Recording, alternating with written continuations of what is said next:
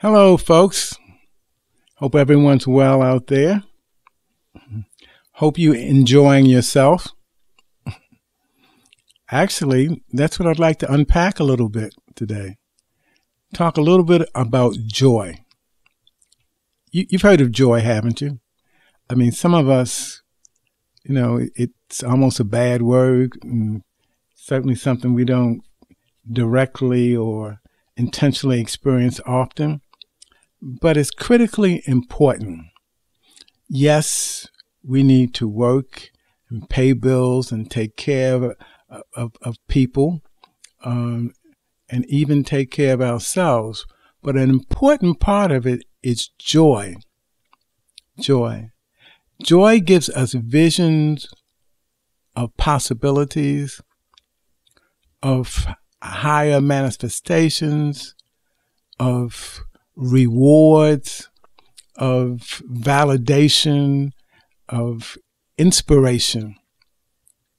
We all need joy in our lives. Joy gives us energy. Joy gives us motivation, can even provide direction and clarity of purpose. It gives us an opportunity to relax. In today's world, it is very easy to stay on duty, full alert all the time. Many people are suffering from some sleep disorders because there's so many demands, so much anxiety and such. And one of the solutions to these hectic, demanding lifestyles is we need more joy. More joy. Now, when I'm talking about joy, that's not necessarily going out and partying and drinking or eating anything that you want to eat or saying anything you want to say. But joy is about feeding the self. It's about doing things that are pleasant, rewarding, that help us to get in touch with ourselves in a positive way and help us to reinforce our values, our perceptions, and even our ambitions for life. So joy is not so much, as I see it, about doing, but it's more about being. It's about being, I mean, most of us do things all the time. It's just we have on buttons. The off buttons don't work real well. But joy is about being. Joy is about experiencing, being present. It's about connecting with and feeling good. So joy might include things like being in nature, gardening, fishing, being on the water, creativity. All of us, from my way of seeing it, all of us are gifted with some way of being creative. Some of us sing, some of us dance, some of us do photography, write, but all of us have a way of being creative. To me, creativity is when we're downloading from the universe and just expressing it through our vehicle. And again, that helps us to be more in contact with the universe and allowing it to flow through us to energize, to cleanse us, to purify us in the process. In our society, one of the challenges to joy is our obsession with winning, competition. So often, happiness is defined as one's ability to excel in comparison to other folks, to be better at whatever you do, to be the GOAT, the best, or number one, or whatever. I'm saying to you that that's a false narrative. Because joy is available to all of us. It's not about winning. It's not about completing. It's about being present in whatever you're doing. For instance, one of the things that science says bring people more joy in the world is on the list is dancing. And so dancing is number 2 in the world of things that bring people most joy. But they're not talking about people doing steps, or going through routines or whatever. Talking about when people flow with the music and stop thinking about it. Doing more of, say, dancing like nobody's looking. When you're just moving with the music, you're flowing, you're in harmony with a larger vibration, if you will. Same thing can happen when you're out in nature. You're walking a trail. You're in there with the trees and the animals and the water and such. And you just begin to feel freer. You feel more connected, more in harmony with your environment. They actually call that forest bathing, or you can go hang out at the ocean and call it ocean bathing, where you're just allowing the ions from the forest or the water to saturate you and help to calm and nourish you physically as well as mentally. So joy is important, and we all need to find ways to turn off from our daily grinds and find some joy. I remember talking to someone the other day, and she was talking about one of the things she does after work is she likes to watch mysteries. And so we unpacked that, the dramas and stuff like that. And it became very clear that though they can be very enticing and stimulating, if not addictive, that's not what we're talking about when we say joy.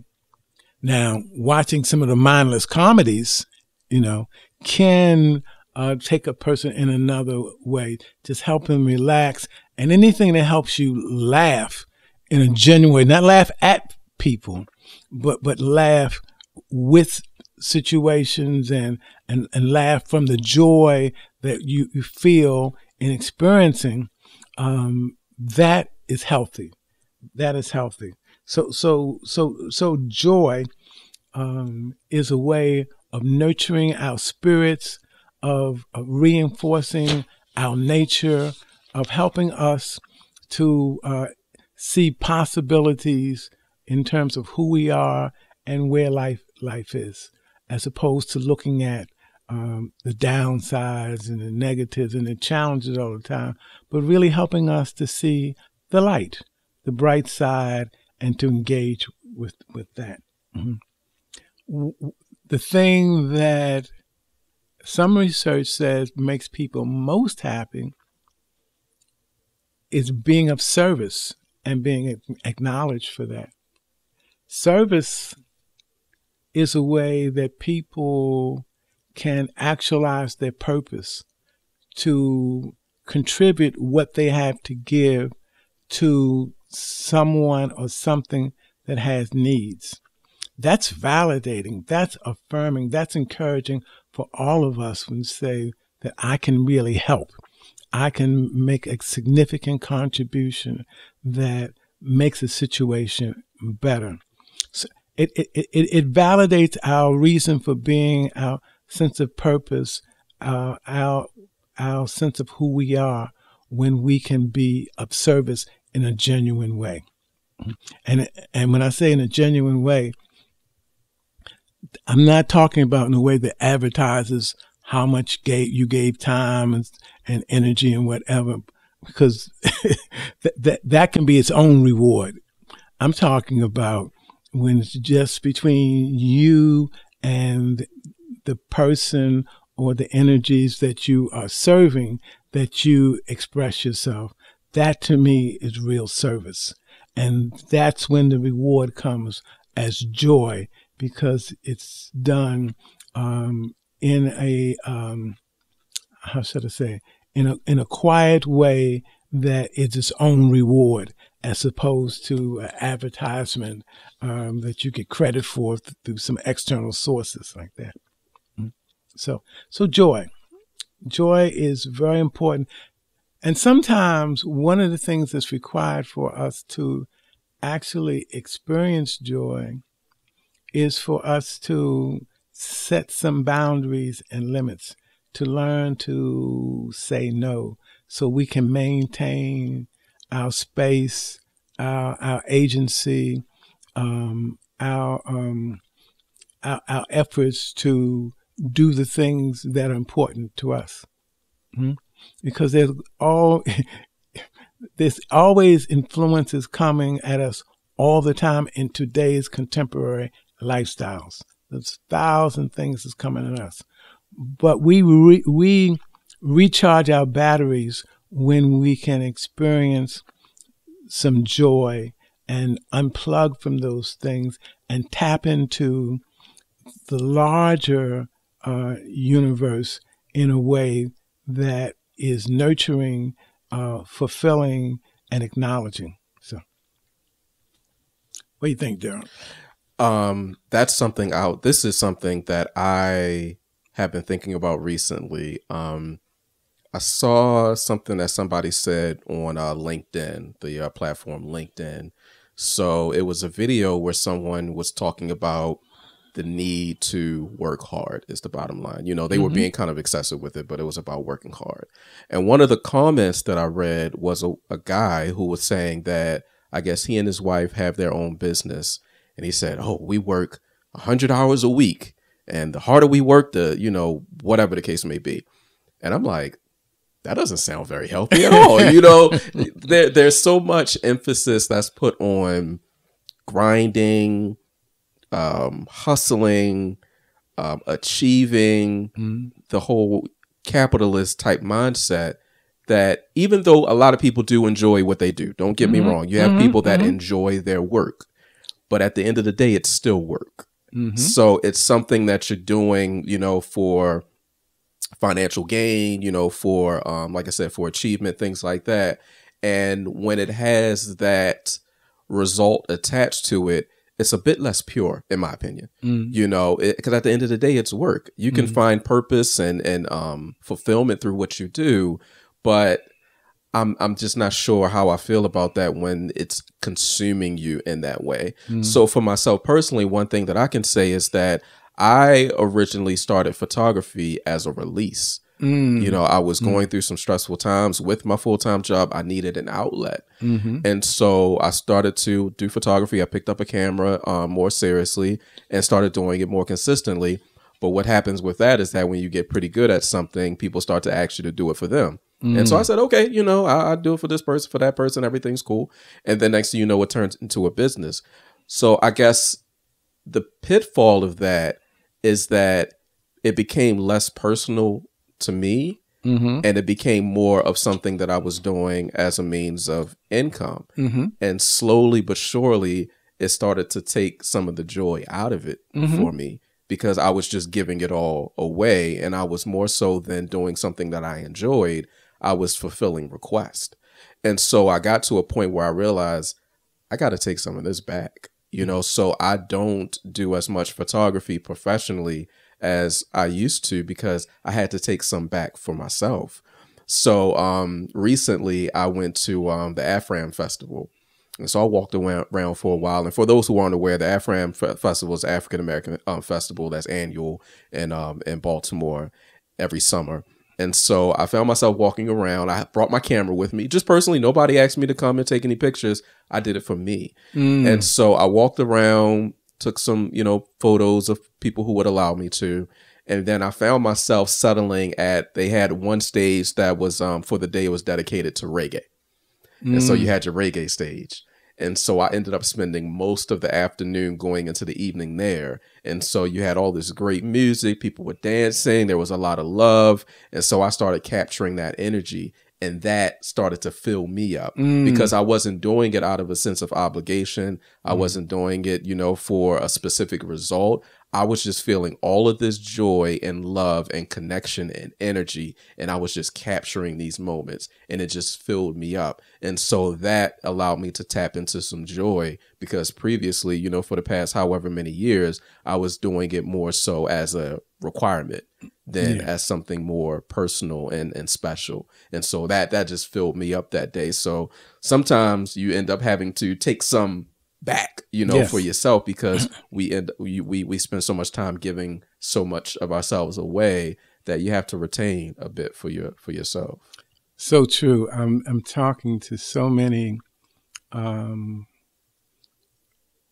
mature folks, elders, who at a point, vocation means more when it has freedom in it and flexibility than when it just has money and power.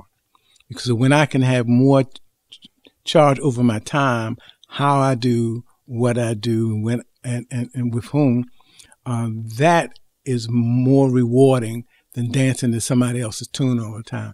And what I find as people become more mature, that becomes attractive, if not a goal for many of us, like that. Say, let me do me. Yeah. Yeah. And I like when you say, you cut back on it, and then on your own, you go out to Afram because it feels good to you to take pictures and document stuff. Yeah. Yeah. So it's a moment where it's like, I'm in the moment, being present, I'm dancing, taking a few pictures, dancing some more, receiving the good music and good, energy and connection. And it felt really, really good. That with me being independent, being a freelancer, I could go really hard and be traveling all the time. And I do travel, but I could be traveling way more than I do. But you kind of have to set your life up in the way that's healthy and the way that works for you. And if everything becomes about work, I heard someone say, I think it's this guy named Jason Wilson. He talks a lot about masculinity and kind of the how we've been miseducated, when it comes to masculinity. And he said, I always hear this word grind. People use the word grind, but to grind means to like wear down, so it's like, that's not, what I want to be. That's not what I want to do. I don't want to constantly wear myself down. And that's what society would have you do, in order to reach that financial goal is to just grind. But what about, what about joy? Yeah. What about joy? Comfort, what about joy? Joy is necessary and it is part of our birthright. So each one of us, it behooves us to make some attempts to find out what brings you joy. And as you implied, what brings you joy today may not be what's on the agenda for tomorrow, but you still need to find out what is most appropriate joy-wise right now for you. Yeah. So like you always say, about being your own scientist, try different things. Yeah. One of the things that I was doing a couple of years ago, I'm going to pick it up again when weather gets a little cooler, is I would get out and ride my scooter. I got a little scooter and I would go around and, go to different trails and ride my scooter. And that brought me joy. So our most pure, innocent and free selves are often the children in us, not the ones that are impacted by, the life experiences, but before life really got to you, Got you. So you say part of joy is being in touch with the child within. With that child. Yes. Yeah. That makes sense. That makes a lot of sense. We have to nurture that child too, and give it joy. Yeah, allow it to raise the joy in us. Yeah. Mm-hmm. Yeah. Mm-hmm. Sounds good. Sounds good. Mm-hmm. You know, this Western society that we live in probably focuses less on joy than most places in the world. Although, yeah, you know, we work more hours, we have more sleep deprived, probably have more anxiety, like that. Our lifestyles are not very people oriented. So, as I see it, part of the transition, if not transformation, that we're going through, is about us focusing more on ourselves and each other as people with legitimate needs, and even helping the systems that we interact with to be more people oriented. Nobody works like Americans. You know, we, like I said, we're sleep deprived and overworked, and and then people start to compensate all kinds of unhealthy ways. Again, whether that's drugs or food, gambling or sex, it's trying to get something to give us a little shot of dopamine. Yeah. Yeah. I was talking to my mother recently, and my mother's retired now. She worked, for the government for over 30 years. And so I call her sometimes in the morning and she's just waking up. Now, my mother used to get up 5 o'clock, every morning. And now she wakes up whenever she feels like it. She goes to sleep whenever she feels like it. And we were talking about that. And I say, yeah, Ma, I mean, we're not designed as human beings to, be on this ridiculous clock where we're getting up before the sun comes up and we're working until, way after the sun goes down. We're so unregulated, because I mean, you go back to the, the industrial time and Henry Ford and the factories and stuff like that, and instituting the 9-to-5 workday and 40 hours a week and all that other stuff. And next thing you know, you're working all this overtime, and our bodies are so off of what we would naturally be otherwise because we're overworked, we're stressed. So when you're able to free yourself from that, it actually feels really good. Like, you know what? I'm going back to that. What do you know the word that I'm thinking about? The sunrise and sunset. What do you call that? The clock. The circadian rhythm. Circadian rhythm. Exactly. Yeah. When you could, be more attuned with that. Yes. It feels way more natural. Yeah, it is. It is more natural, and you can be more fully yourself. Yeah. So, yes. We do better when we nurture ourselves, and joy is one way that we nurture ourselves like that.